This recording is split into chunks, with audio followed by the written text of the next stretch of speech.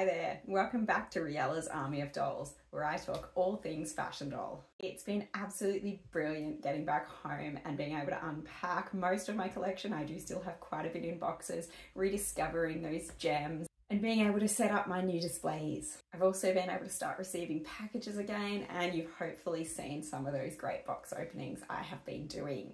Amongst all the dolls that I receive that will be going up for sale in my store, I also always get a few special ones who are going to join my collection. So my top 5 new dolls for my collection this month are, drumroll, my number 5 is Palm Beach Swimsuit Silkstone Barbie.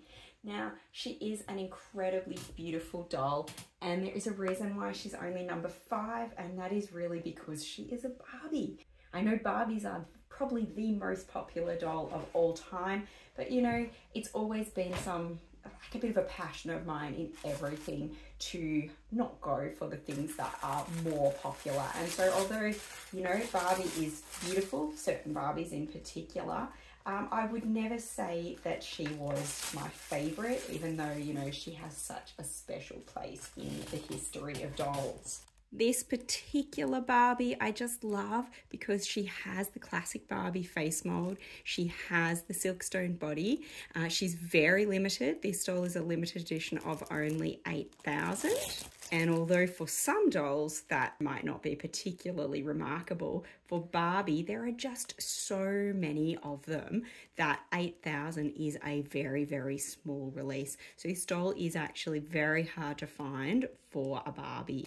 This Barbie is from 2010, and again, although that's not super old, Barbies just start getting harder and harder. And in fact, all, you know, rare collector dolls get harder and harder to find as they get older. She also has these really awesome pink sunglasses, and I like her shoes for Barbie shoes. I have often complained their shoes are just cast plastic, and although these ones are, you know, they're just pink and white plastic, they also have little ribbon ties, and I think that sets her apart somewhat from, you know, your run-of-the-mill everyday Barbie. The Silkstone body also has such a great feel to it. Even without taking her out of her box, I can feel the weight in there, and I love that about her. It's like feeling a porcelain doll, but without the breakability. I also absolutely adore, I already focused in on it, but her hair has these wonderful, it is like beach blonde with these brown highlights, and she has this gorgeous gold sparkly eyeliner. So I think not only is she a rare doll and really spectacular, she just has some special things about her that set her above even most of the other Silkstones to me. And as far as my personal Barbie collection go, I only have a few, and they are all, well, they're Silkstones or they're Francies. I have a real soft spot for Francie as well. So my number 5 doll find for July is this wonderful Palm Beach Swimsuit Silkstone Barbie. My number 4 is an Integrity Toys doll, and as you can see by the box, she is from the 7 Sins convention, which was last year's Integrity Toys doll convention. I have received, you know, quite a few Integrity Toys dolls recently because I had several on hold in the US, which I had shipped back as soon as I arrived. This one is my favorite. She is not the rarest. I'm gonna say, when I was thinking about doing this video, I was asking myself, well, which doll do I actually love the most? And initially I pulled out the rarest one, and then I realized, no, actually, that is not the one I love the most. The one I love the most, in fact, is this Toolabelle. This doll is called Sweet Temptation Toolabelle. And, well, there are quite a lot of things that I love about this doll that to me set her apart from many of the other Integrity Toys dolls that I have had recently. First of all, I love her theme. I mean, this is the 7 Sins convention, and she is the one that represents innocence. I guess in some way, because we're looking at biblical themes, she's sort of meant to represent Eve from the Bible, and I see that in, you know, the pink color choices and her blonde hair. She looks like, to me, she is the symbol of, you know, innocent perfection, except with a few little tweaks to that. So if we take off her coat, and I will take her out of the box later, but probably not in this video, but if we take off the coat, she has this quite sexy little mini skirt outfit, and I love the idea that it's like she's being tempted. I also absolutely love her boots, which are really hardy, and they're pink, but they're like these little pink Doc Martens. So they're almost like, yeah, this oxymoron of, you know, the innocence combined with that hard-working, heavy-duty. She has flat feet, and I kind of wish that she came with alternate feet as well, but at the same time, that kind of makes her a little bit special. I also love the butterfly clip accessories, so I can sort of choose where I'm going to put them. She has quite super over-the-top long blonde hair, even in her box. You can see that it comes down to here, and it's in this single plait style, which I think is gorgeous. And again, that extra length to me goes with that idea of innocence. You know, she hasn't even cut her hair. She also comes with a little tray. All the Integrity dolls come with trays of extra accessories, which I'm struggling to hold up to the camera. We've got really cute purse, sunglasses, and collar. Now, my only complaint about this doll, and probably the reason why I put her as only number 4 in my top doll finds for July, is that I feel like she could have had some accessories that were slightly better themed. And maybe they didn't want to go too far into that biblical idea, but I mean, they're calling it 7 sins. It's hardly like they're hiding it. And since she is representing Eve, I would have loved to see her with an apple. We could have had a golden apple. I think that would have been glorious. And all of the 7 sins packaging has snakes on it. And I really wish, and I know this is a complaint that came up on the W Club message boards as well, we would have loved to see the snake theme go through everything. The bracelet does have this sort of, I think it's meant to hint at being a snake there, but I feel like it could be bigger. It could be a little bit more obvious, but you know, we've sort of got a snake and an apple on her charm bracelet, but you know, why not go all out? She could have actually had an apple that she was holding in her hand. She could have had a really obvious snake twining around her wrist. But, you know, it's a pretty small complaint, especially since they did actively try for it. But I think she's a gorgeous doll. I have already mentioned how much I love seeing the Tula Bell sculpt back.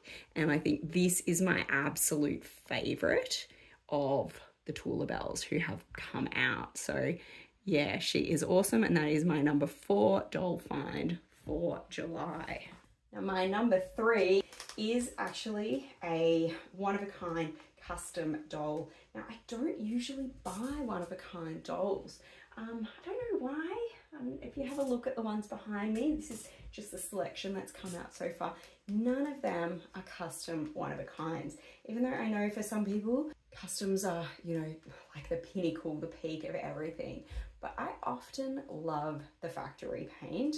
I don't know why, but I just love the way they came out. But just occasionally one really captures me, and this doll is a doll who really captured me. She is called Cherokee Rose, and she is made by Lori Len's Angels from 2023. Now, the reason why this doll is particularly special is because I actually saw her on the Lori Len's website when Lori first painted her. And you've probably seen my tattoos in the videos, but I do really like tattoos. And I saw all the beautifully painted tattoos on this doll and really thought, wow, it's so unusual for people to, you know, put all that time to doing the tattoos. Normally we're just paying for the face, and although that is gorgeous, it's not everything. But the price was pretty high, so I didn't buy her. And she did sell from Lori Len's, and I sort of regretted it because, you know, you think, oh, I can't afford that, but I'd really like her and it's my one opportunity. And that was how I felt. And then about, I don't know, 2 or 3 months later, she popped up on eBay. I guess that first buyer, I wasn't as excited by her as I was, and they put her up on eBay. and the price was okay, and then it got a bit lower, and then I put in an offer which was accepted. So although she's not like a super cheap doll purchase, for what she is, I was so happy to get this doll. She is a repaint of Tamina, Princess Tamina from Prince of Persia, who has a really special and unique face sculpt, and I think it is incredibly well suited to this American Indian theme. She has these amazing tattoos, and she also has a beautiful rich skin tone. Most of the Tono dolls have quite, you know, a pale, very Caucasian skin tone. So I love it when there's something a little bit more unique. She also has attached eyelashes, and again, not very many Tono dolls have eyelashes, so I love that Laurie has added those to this doll after she's given her these rich, deep blue eyes. The only thing that I would complain about, and I often see it, I guess, in dolls that are sold as one of a kind, is that because, of course, so much work is put into doing the makeup and the painting, the clothing is sort of just like an add-on, and this skirt, you know, it doesn't even close at the back. You can see her underwear, so I will have to find something completely different, but I'm going to keep her with an American Indian theme. I will probably make her something, since obviously I am a pretty adept sewer as well. So my number 3 doll find for July is Cherokee Rose from Laurie Len's Angel Studio. I have 2 more, and these 2 are super special. This is a doll who I would say has been on my wish list for a really long time. I don't know if I would describe her as a grail. I think this is an R&D Susie doll, and you've probably seen, if you've watched more of my videos, you've seen that I am a huge fan of R&D Susie. These dolls were being released from about the year 2000 to about 2006 in Taiwan, and they are an incredibly sweet and detailed sort of 11-inch fashion doll, a little bit shorter than Barbie, about the same size as the Takara Jenny doll, and she just has the most beautiful, unique face in the fashion doll world, in my opinion. Her character is mixed ethnicity, and so we've got, you know, the idea was to sort of highlight all these different ideas and nations in one doll. Personally, for me, she is the most beautiful doll. Probably my biggest collection is of Susie dolls, and this is a particular one I have been looking for a long time because of her incredibly unique styling and her magnificent outfit. This doll is called Sukhothai Muse. She is from the Legends of Thai series. So you can see this very Thai inspired dress, shawl and top, and it is made of authentic Thai fabrics and silks, and she has these gorgeous plastic and resin accessories as well. She has flat feet, and there are some cute shoes in here for her to wear that again have that Thai theme. Now, because Susie dolls are, you know, not really recent, and they were released in very small numbers at the time, so most of the dolls, there was like a maximum of 300 of each doll released. I had been looking for this one for ages. I already have the Grand Canary doll from this series, who is a silver, and I've been looking for this one to, you know, follow up that Legends of Thai series. I won't say that she was cheap. She actually probably cost me about as much as the Laurie Len's one of a kind. But she wasn't expensive either. In the end, I actually found her in France, not while I was over there, but on eBay France, and managed to get her shipped all the way over here to Australia. So I am super happy to have her finally in my collection. When I was young, I did actually collect the R&D Susie dolls direct from Rudy in Taiwan. I sold off some of them, and because I didn't have much money as a young adult, I sadly couldn't buy all of the limited ones, and so this was a doll I didn't get. So finally I have her. So she is number 2, only because the other doll, the number 1, is so rare, and again I had been looking for her for a long time. So number 1 on my doll finds for July is the rarest of all of the dolls I have shown you. This is a Tonner doll, 16-inch Robert Tonner Ashley, but she is almost unique, not totally unique, she's almost unique in being a resin BJD from Tonner. She is the ultimate glamour Ashley BJD, and she is probably one of the most limited dolls that I own, that she is a limited edition of only 75. And this is a doll, again, who's been on my wish list for a long time, but because there are so few of these dolls, I hadn't found one. The other reason why she's so hard to find, I don't know. It's a bit hard to tell with the lighting in the video, but you can probably see that her skin is a little yellow. Because she is resin, they do go yellow with age. And so another reason why these dolls have become hard to find is that people seeing them go yellow will either throw them out or quite often sand them back, because sanding them is the only way to get rid of the yellow tint on resin. And then they lose their faces, they lose all their details. And although, you know, look, I would prefer a doll who isn't yellow, obviously, in the end, I think she is nearly as beautiful with the yellow tint as without. And I'm particularly happy to have found this doll because she has her original dress and wig and her original tights and shoes. She's not totally complete. She did come with some jewellery and with 2 wigs. And the shoes, like most Tonner shoes, are starting to wear. One of them has lost the plastic part of its sole, and they're losing a bit of colour. But I think I can go over those with some paint and some varnish, and I will be able to fix those up. Robert Tonner did not make many BJDs. I suspect, you know, there wasn't as much money in it for them because, you know, they still had to essentially be sold like more like a mass market doll. So most BJDs now are sold, you know, in small numbers to people who recognize how much they cost and you know, are sort of in the market for that sort of money. Whereas I think most people who were shopping for Tonner dolls, you know, in their prime, probably wouldn't have wanted to pay $400 or $500 for a doll.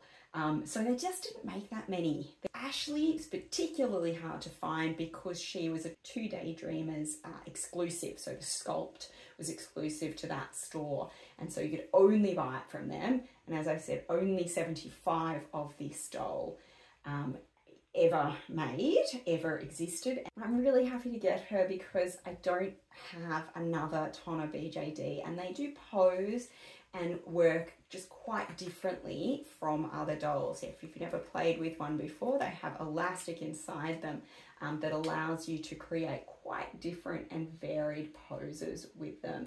And they also just have, because of what they are, and they were more expensive, they have quite special face styles and, you know, a significant amount of detail in their painting compared with a regular doll. I like that this one doesn't have glass eyes too, because there's a bit of a contest between people who prefer dolls with glass eyes and people who prefer dolls with painted eyes. But in this scale, personally, I prefer painted eyes. You can get a lot of detail in them without them looking strange or out of proportion. So I really like that about this doll. And she's going to look amazing alongside my Jamie shows and my other 16-inch BJDs. I love rare and wonderful doll finds, and for me these 5 here are my absolute favourites from July.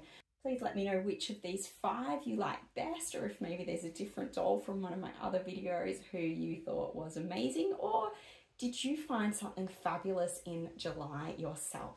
And if you haven't yet subscribed to my channel, please make sure to hit that button now.